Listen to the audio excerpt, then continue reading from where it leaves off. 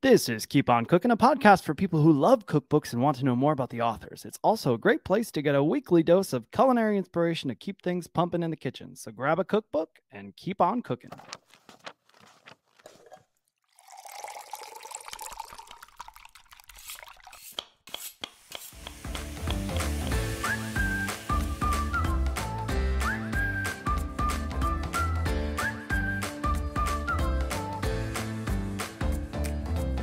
I'm Dustin Harder, and this is Keep On Cookin. Hello and welcome to Keep On Cookin, the only podcast dedicated to plant-based cookbooks. I'm your host, Dustin Harder, and this week we're doing something a little different. It's not going to be so cookbook focused, but we are going to talk about that good food because I am in New York City prepping for the pop-up Supernatural with the one and only Chloe Coscarelli. You know her, you love her, but in case you're just getting into this all, let me tell you a bit about Chloe. She first broke onto the culinary scene as the first vegan chef to capture the top prize on Food Network's Cupcake Wars. Chef Chloe Coscarelli has since been recognized for bringing vegan cuisine to the mainstream as an award-winning chef and best-selling cookbook author.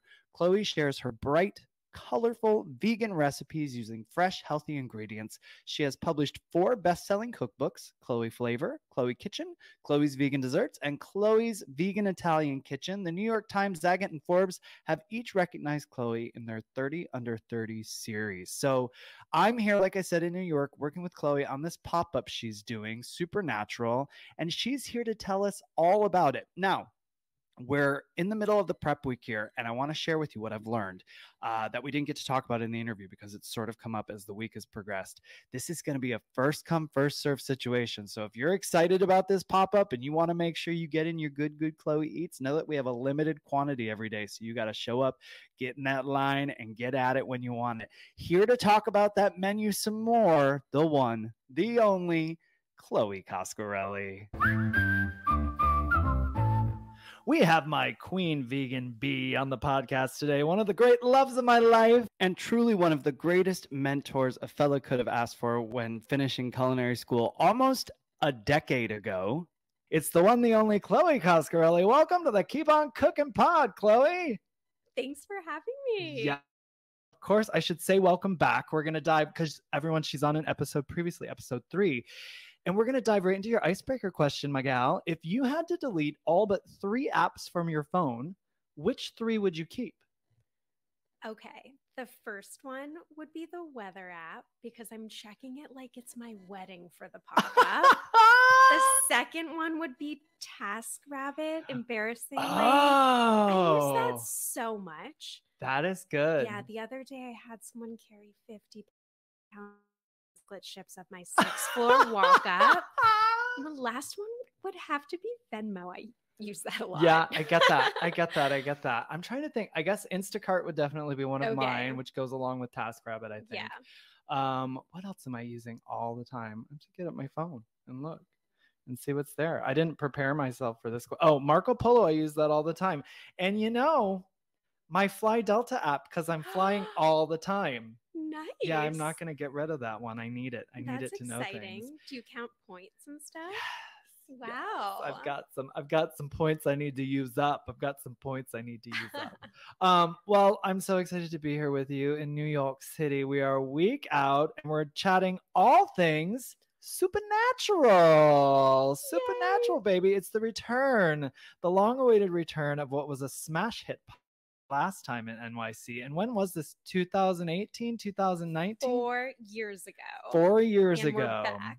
And we're back. And how did the partnership with Tom Colicchio? So you're partnering with Tom Colicchio for this. How did that come to be? Let's see. A while back, my mom told me she read an interview with him. Okay. And it was an interview about him talking about supporting entrepreneurs. And Love she was like, that. you should reach out to him. So I cold reached out to him, met with him, and he was like, let's do a pop-up. Amazing. And I was like, let's do it. I didn't know that's how that came about. Of course, Shelly. Come on, Shelly, coming through. I love that. Well, so 4 years, what do you think you've learned between and this pop-up? Oh, great question. I would say, I don't know if this is how it is for you, but for me, I realized it sounds like a cliche. You never stop learning. Like it blows my mind how every time in the kitchen I learn something Mm-hmm. and then I'm like, okay, I've learned it all. And then you go into the kitchen tomorrow and you learn something else. Yes.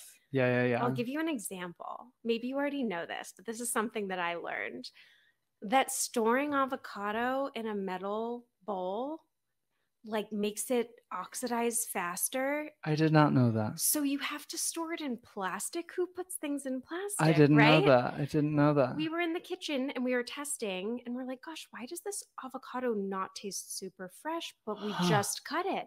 And then I learned another chef was like, oh, it's because it's in a metal bowl. And I was like, didn't know.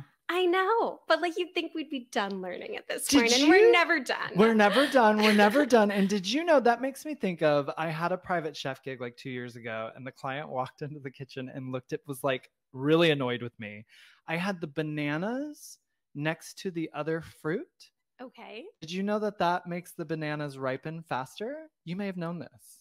No. I didn't know that either. So for days I'd been watching these bananas. Actually, for like a couple of weeks, they were getting like I would have to buy new bananas because they were getting so ripe. So she walked in and she was like, you know, when you put bananas next to the fruit that they get super ripe really quick, Wait, right? so it's the other fruit that makes it ripen Yeah. faster? No, I didn't know that. I have heard of people like spreading bananas out around their apartment, like opening it from the bunch or something. Oh, like snapping it off of the bunch to make it ripen? No, the opposite. Oh, like so it slow does, down, which like would, so it makes sense. that goes in now line it's with like that. It's all coming. So see, we learned something again all the today time on the podcast. All the time. And the funny and good thing, great thing about cooking is you don't just learn these things from chefs. I talk about my client who said that to me, like, different people know different things about cooking because there's so many things to know, and different things resonate with people about cooking too. So people pick up different things, you know, when they're reading a cookbook or whatever that I might not pick up reading the same cookbook. And they're like, oh, wait, did you know XYZ? Happens to me at work all the time. Really? I work with a lot of people who love to cook, but they're not necessarily chefs. And they'll be like, well, wait, doesn't XYZ happen? And I'm like, that's a good point. Maybe that's true. Let's dive a little deeper. Well, wow, that's great. Then we're still learning and growing. And here we are, Supernatural #2, which our dates for this are what, September 26th through October 1st? Nailed it. That's great. So that's a Tuesday, right? September 26th. Yep, and that's the day this podcast is coming out. So we're telling everyone. So it's opening day. It's opening day. Welcome. Yes. Welcome. Come say hi to us. Come say if you live hi in New York. to us. If you live in New York, come say hi. And let's get into it. Everyone wants to know. Let's talk about the menu for Supernatural. Very exciting. Of course, there will be all sorts of signature Chloe all over this menu that NYC goes bananas for every time. And I can't wait to see the line out the door. What I'm a little in love with about this menu, I have to tell you, is how focused it is. It's just like really streamlined in, and it's a selection of some of the best, starting with your avocado toast. I love me some avo toast, but there has always been something truly magical about yours, from when it's presented to that first luxurious bite and then seeing the crumbs on the plate. Tell us what's happening with the avocado toast on the Supernatural menu. Oh my gosh. We're starting with bread from Sullivan Street Bakery, which gets baked fresh every morning. We're topping it with the best avocados we can find. Have I told you about my avocado source? No. Okay, this is a pro tip for anyone in the New York area listening. It's called, I'm going to say it wrong, Davo Guy, like Da Avocado Guy. Love. Look it up. Great. It's a guy, and he supplies the best avocados to the best restaurants, and you can order it and they become perfectly ripe. And his reputation's on the line if those avocados aren't perfect, right? What? So they're literally perfection. So we're planning to How get did you them from find him. the avocado guy, though? Is this like an insider restaurant? You see his car tip? going around, and it's written on it. Ah, okay. All you right. can order it to your home too, so you don't have to have a restaurant. You can get delivery. NYC, so listen sometimes up. I'll just order like 9 avocados to my apartment. Hot tip. Hot tip. Hot tip. I love it. So we've got the Sullivan bread, the avocado. Yes. What else is happening on there? Pickled for us? onion on top, drizzling it with truffle oil, olive oil, sea salt, black pepper, chili flakes. What else? And it's the most important part. So good. It's that truffle oil for me and those pickled onions every time. So delicious. And tell the listeners about the butternut mac you'll be serving.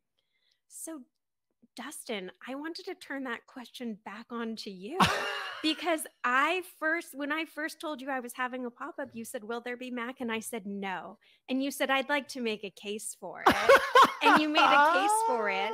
And then we put it on the menu because of your case for it. So what are we going to do? Well, my question was, I kind of was like, but everyone's going to ask, like, where's your macaroni and cheese? You did Chloe? say that. And I don't know what was wrong with me. It was early in the summer. I was going through a phase where I was like, I don't know. I was like, I'm done with mac. We're not doing mac. It was turning like a new leaf. Rebellious teenage moment or something. I was like, I think we're just not going to do mac this time. And then it's like 1.5 weeks before the pop-up. I come crawling back. I'm like, we're adding the mac. It did kind of pop back up. I was like, oh, that slid back on there. I thought it was a lost moment for us. Yeah. So let's see. I'm going to make butternut squash cheese. Delicious. Blended from roasted butternut squash and cashews and cayenne, and there's some maple in there. What else is there in our cheese? I haven't looked at it yet. I have to be honest. Okay. Well, so I've made it before. I was going to say I've made it before. I'm pretty sure I have pictures of you with like stacks of butternuts. Yeah. I've made it before. What's going on top of the mac and cheese? Do we have any toppings for the mac and cheese? We're putting crispy mushroom bacon. We're doing a smoked paprika, curly parsley, almond parmesan. And you know what? I want to add one more thing. Okay. I'm playing around. We're going to figure that out tomorrow, Dustin. Okay. I'm here for it. Great. All right. Good. All right. So a mystery ingredient potentially coming on top of that macaroni and cheese. And I will say, we have made this before. That's why people love it. This is like a recipe people know and love. So they're going to be excited to get it. The butternut mac returns. And then you've got some cauliflower wings, but not just any old cauliflower wings on this menu. Of course not. These are hot honey cauliflower wings with a spicy aioli. And talking about learning something new, when I got this recipe from you to test it, I had never used the Calabrian chilies before.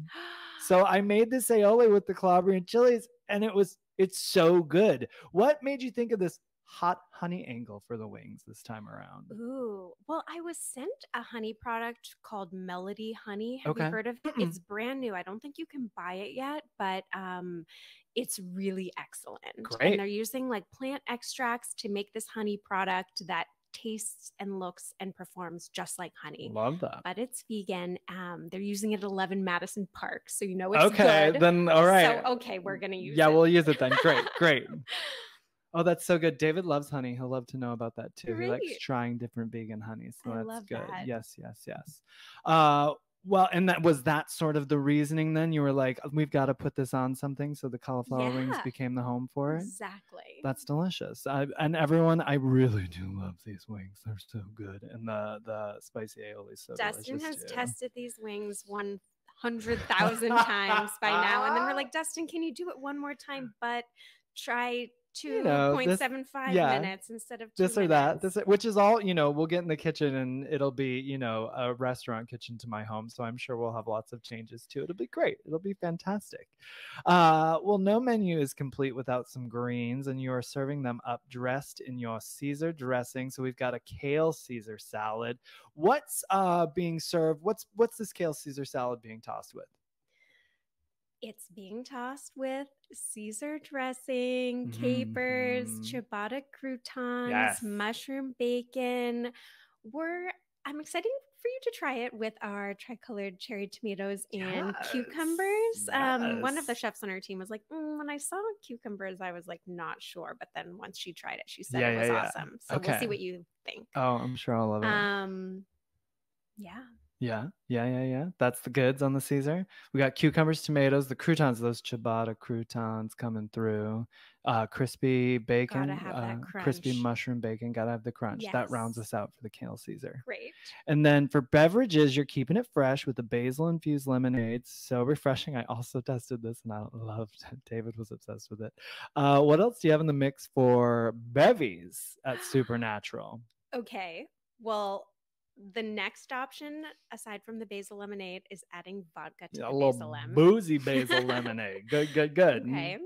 And then we're going to BKE kombucha, which is Nice. made here in Bushwick, Great. in Brooklyn, where we are right now. And let's see what else. Oh, we're going to be serving vegan wine from White Cliff Vineyards. Okay. Yeah, I was like, we know the winemaker Tristan. Beautiful. I texted him and I was like, what goes with all of these things? And he did a whole pairing for us. So Love that. please order a glass of wine if you come in. You won't That's regret so it. lovely. What is it? We're doing like a white and a red, or We're doing a white and a rosé since it's Okay. lunch only, and it's all made up in Very the Hudson smart. Valley. Yes, yes, yes. Very smart. A little light lunch wine. I like that. Exactly. Well, we've got a couple handhelds on the menu. The first one I want to mention is the hot Italian for our listeners.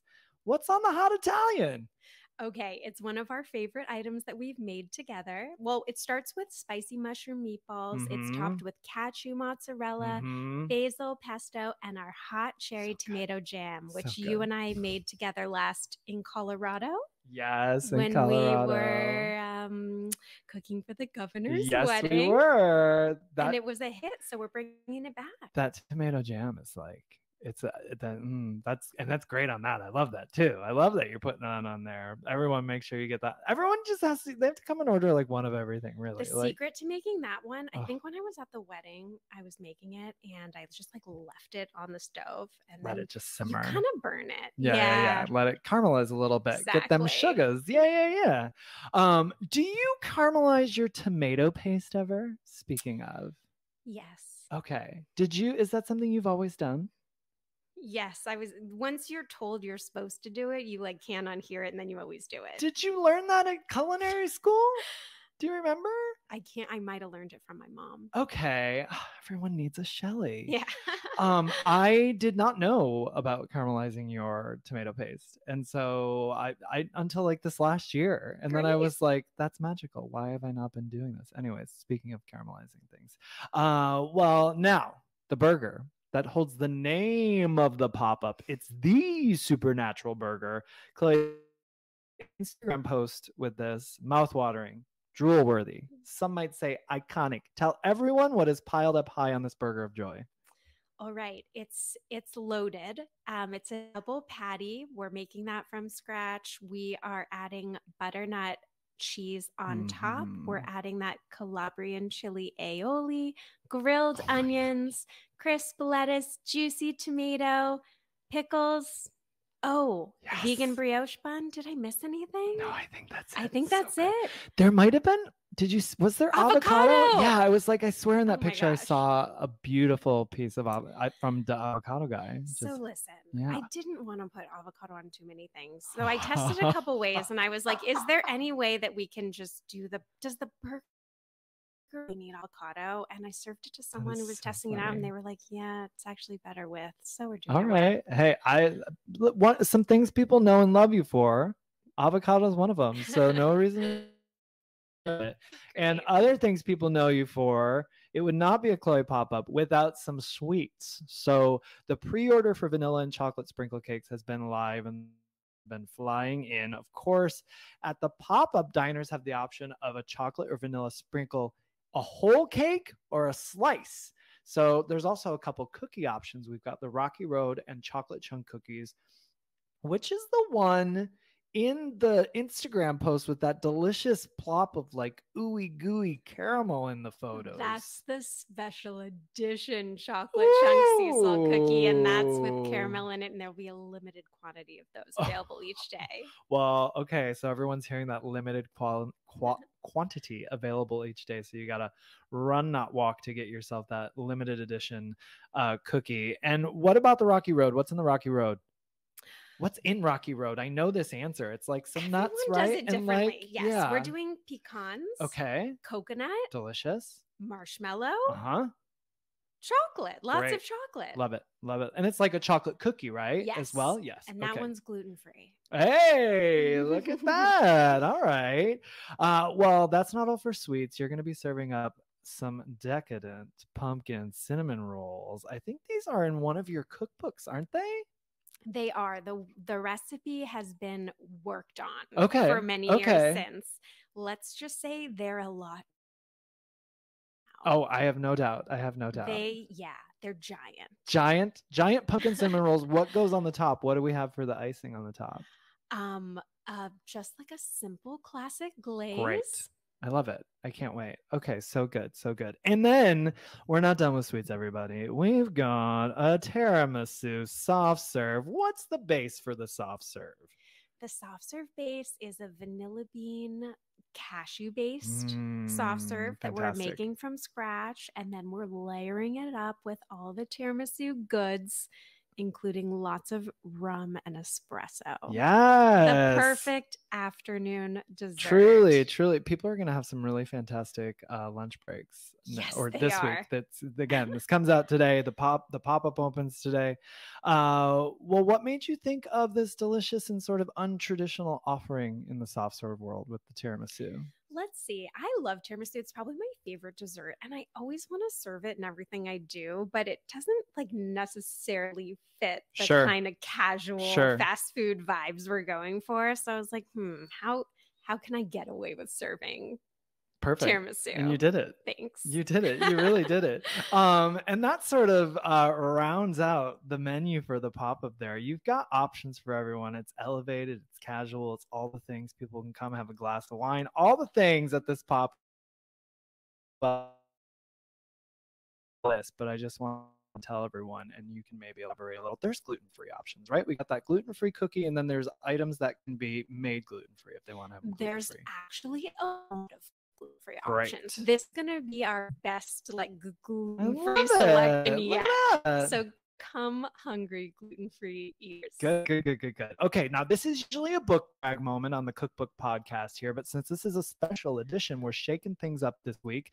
What's your pop-up brag? Something you're most when it comes to this supernatural?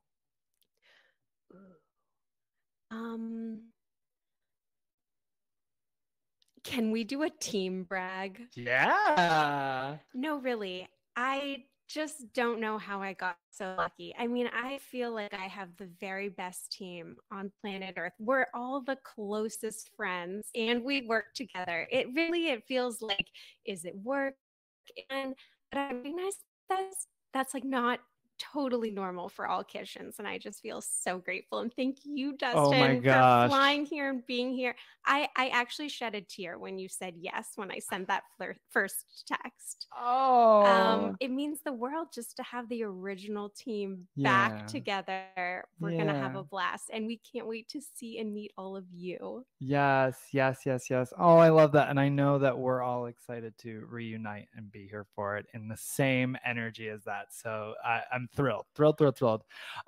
That's great. Well, everyone come out and see it, because we got the love, we got the energy, we got the vibe. Come out and see us at Supernatural. We're going to finish things up. I'm almost done here with you, but we got to do your rapid fire round of questions. Okay. Are you ready? Can you handle it? Can you dig it? All right. Pancakes or waffles? You know those are the names of my cats. Well, so I was going to say fun fact, everybody. Fun fact. You're like, I can't possibly pick one. But in this case, I'm asking you to pick the food. I mean, waffles was my firstborn. Pancakes is my baby. We can't answer that, but I love them both. That's okay. Okay, great. A pancake waffle. Yes. What's your favorite pasta shape? Ooh. Let's go thick. Yeah. Okay. Bucatini? Yeah. That's a good one. You can't go wrong. It's a very good one. Now, this one might not be a rapid fire. I realize this, but if you could be an animal, what would you be and why?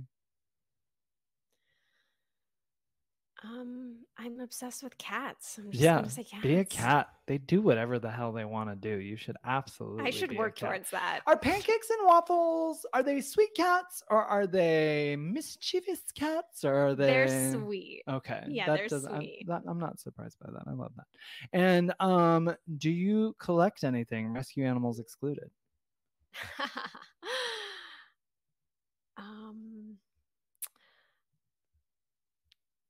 Okay, so I'm actually the opposite of that question. I like hate things. I don't have a lot of things. Most people that come over, they say, "Where are your things?" I want to not have things. Yeah, I actually have like a phobia of things. That's great. It's a great phobia to have. Stuff is like terrible. It's just like, it's overwhelming. We have so much stuff. Chloe. We have so much.